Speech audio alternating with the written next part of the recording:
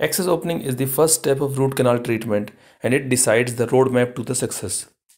In this video, I'll try to give you some clinical points to make access opening little easy, which will help you during your clinical practice. First is jerk mirrors. Tools are important for any work and you can't deny their crucial role in achieving better outcome. These mouth mirrors give you better vision during access cavity. Use them and feel the difference. Then coming to endodontic probe, for example DG16. It's a great tool to access narrow canals and especially when calcifications present in chamber and canals are not readily visible. Kindly note that whenever you encounter calcifications in pulp chamber, don't jump to ultrasonics to remove them. First try with DG16 to locate canals. It sticks in narrow canal orifices and guide the clinician. Ultrasonic tips can make various ditches in chamber and then it will be difficult to locate canals with DG16. DG16 also helps in finding canals when its orifice is lost in carious portion. Tap the probe in area where canal orifice location is expected and look for a catch.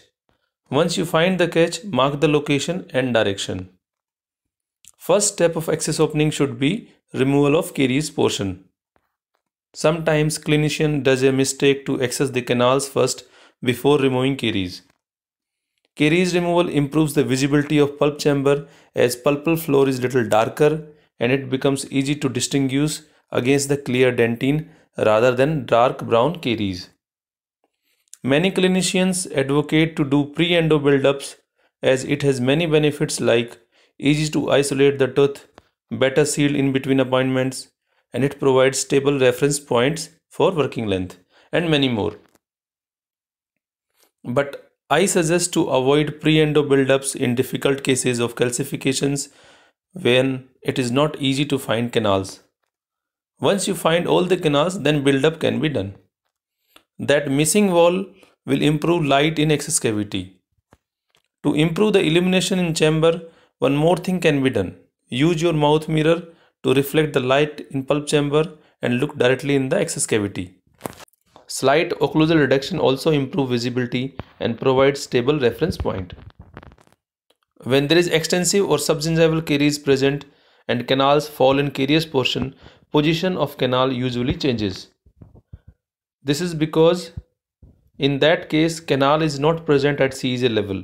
So canals usually flare going apically and this changes the orifice location. For example, if caries present distally in maxillary molar and it is going subgingivally, you will find distobuccal canal more distally than expected. Sometimes there is no dentinal map to guide the clinician and this poses another problem.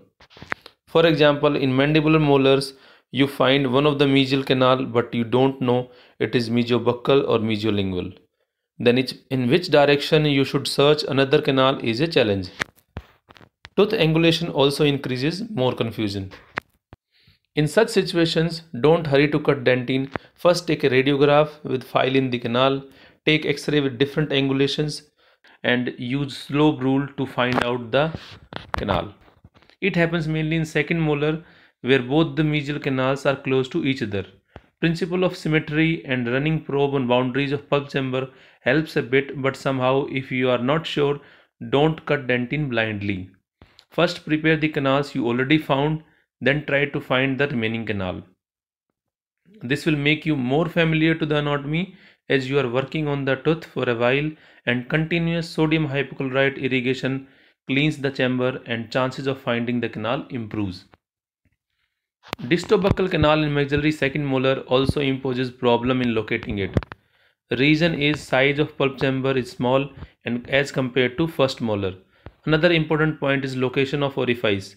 Distobuccal canal is located slightly palatal and sometimes in line between mesiobuccal and palatal canals.